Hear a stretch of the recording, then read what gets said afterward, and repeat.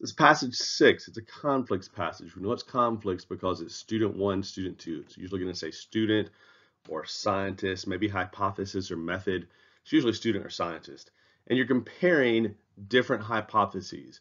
When they have students, I think these are generally easier to process, but there's usually 3 or 4 students, which is more information to process. For the DRC approach, C stands for conflicts, and that's carefully read. I find for most students, it's better if they spend more time in the passage, then the questions are easier. There's only one conflicts passage per test, and you treat it like a reading passage. So if you remember, your goal is not to answer every question, but to maximize correct answers. So for some students, if you are a weaker reader, or a weaker test taker that doesn't have time to finish, you might want to skip the conflicts passage altogether. Use your time on the other passages.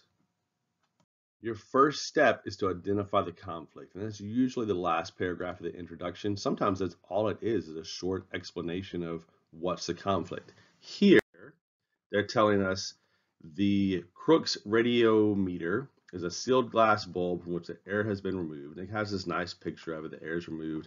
And the spindles spin when they encounter light. So, well, what's the conflict? That's the explanation. The conflict, 4 students each provide an explanation for rotation, so rotation explanation, and predict the clockwise or counterclockwise rotations. So that's the conflict. Why does it happen, and what direction do the spindles rotate? Your next step is to identify the differences, and we're looking for 2 things, remember, the explanation and the rotation. So you're going to break down what each student believes, looking in particular for the explanation and the rotation. So student 1, photons exert a greater force when they're absorbed by a material than when they were reflected by a material. So photons play some role. The force is weaker than air resistance, so photons don't have enough force by themselves to do anything. That only when enough air has been removed from the bulb can they have an impact. So photons are hitting the spindles, and that's causing them to move. That's the explanation. They're absorbed only by the black side of the vane, exerting a stronger force on that side that causes the vane to rotate clockwise. So clockwise rotation is going to put a number 1 there. So number 1 has clockwise rotation. The brighter the light, when the CR is placed, the more photons absorbed and the faster the vanes rotate. So more light equals more photons. Now, you could draw on the diagram they give you. This is my drawing in the actual test. So I just did photons, had an arrow pointing towards the B, the black side. I said air is greater than photons, right? So it takes more force. They do clockwise rotation, and this is my light symbol. More light equals fast. Some students also find that just doing a table helps them. Explanation, direction, other. So B absorbed photon force, direction clockwise, other, light equals faster. Number 2, student 1 is correct, except that photons exert a greater force than were reflected than when they are absorbed. So reflection other than absorbed. They are reflected by the silver side, exerting a force that causes counterclockwise. So my drawing, and they have more light equals more photons, faster. That's the same thing, right? Student 1 is correct. And then my drawing is this, right? Silver reflected by silver, counterclockwise, and I just remember that everything else in student 1 is correct. Student 3, the forces exerted by photons are too weak to cause rotation of the vanes. This is different than student 1 and 2. Even when most of the air has been removed, photons absorbed by the black side cause heat. So they still hit the spindles, but the heat is the main force, not just the photons of light. So the air molecules produce enough air pressure to rotate it clockwise, so clockwise, student 3. And then the brighter the air, the greater the brighter the light, the greater the temperature difference. So more light creates more heat, so it still rotates faster. So this is my drawing, just photons hitting the black side, clockwise rotation. I put a little plus there. I don't know if you can see it. That plus means the air is greater than the photons. It needs the heat, and temperature still equals faster. Again, you might have a table that helps you to understand it better. Do what works best for you.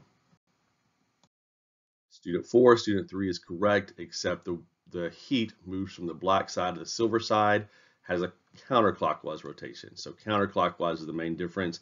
It's my drawing. I just changed the B to an S and the counterclockwise. So it's the main difference. And then a table again might help you. So if we put all four together, student 1 and student 2 are similar in that the photons, the light itself is causing the rotation. It's just the direction is different. One absorbs light, one reflects light, and it causes a greater strength.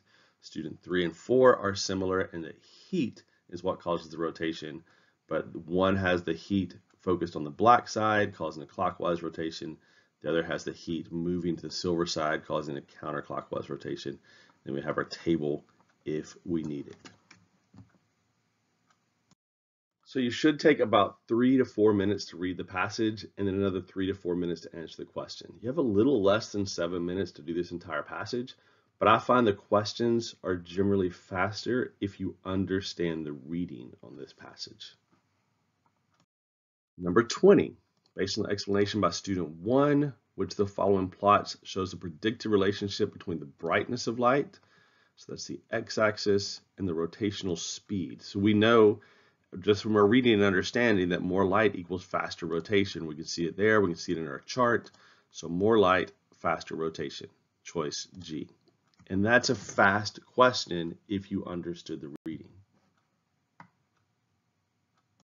Number 21, regardless of which student might be correct. For the CR to function as described, which of the following statements about the glass bulb must be accurate? Prevent light from entering? No. Choice B, allow light to enter. Absolutely. The light in student 1, the photons cause the rotation. Student 2, photons cause the rotation. Student 3, the light generates heat. And student 4, the light generates heat. So the light has to be able to enter. So the jar would have to be clear. The bulb would have to be clear. So B. In 22, we have thermal transpiration in italics. Anytime you see italicized words in the question, it's new information. So gas molecules move from a cooler area to a warmer area. That's thermal transpiration, cool to warm. Is thermal transpiration more likely occurring in the process described by student 3 or student 4? Well, we know, just looking at the questions, we can eliminate choice G and J, because they say the cooler black side, which the black side is what's absorbing the heat. So we can eliminate G and J. Then we got to say, well, which one is correct? Well, it even says in the reading, molecules move from the cooler silver side to the warmer black side. So F, it just explains it directly in the reading. Number 23 is a suppose question where you have to add information to extend your knowledge. So suppose the set of veins in the CR shown in the diagram, so the veins are these little things that are causing it to move, have a mass of M. So it doesn't matter what the mass is, let's call it 2. Further, suppose the students obtain a CR identical, except the new one has a mass of 10 times M, so 10 times 2, now it's 20. If both are placed in the same light, which is more likely to rotate faster? Well, we know from our reading that the force of air is greater than the force of the photons generally, particularly in student 3 and 4. So it is going, the bigger the vein, the heavier the vein, it's more difficult to rotate. So choice A, a little bit of science reasoning, science knowledge there. Number 24 is a suppose question again. You have to extend your knowledge a bit. So suppose the silver sides of the veins have been painted white instead of silver, yet the CR is still rotated. Would this finding be consistent with the explanation given by student 2?